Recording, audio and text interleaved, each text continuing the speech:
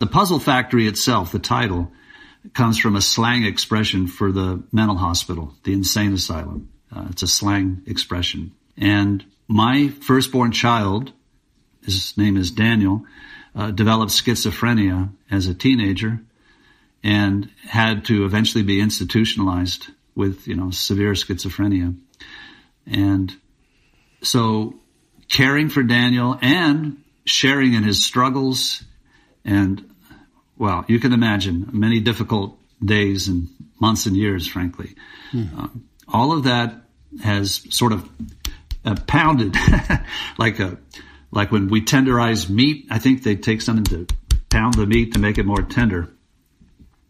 Those experiences have tenderized me to issues related to mental health.